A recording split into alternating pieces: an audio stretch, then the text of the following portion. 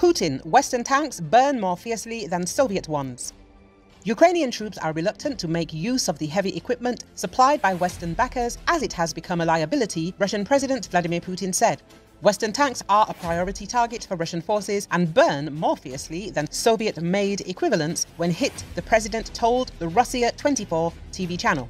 Russian troops have destroyed a total of 311 Ukrainian tanks since June the 4th, Putin said, adding that at least a third of them, I believe, were Western-made tanks, including Leopards.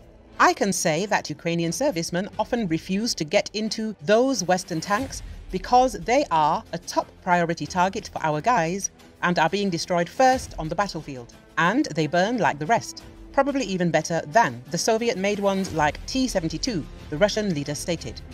Further Western arms deliveries will not significantly help Kiev on the battlefield, Putin warned, adding that it will only make the situation worse for the Ukrainian side, inflaming the conflict further. He added that some parties are deliberately trying to prolong the hostilities.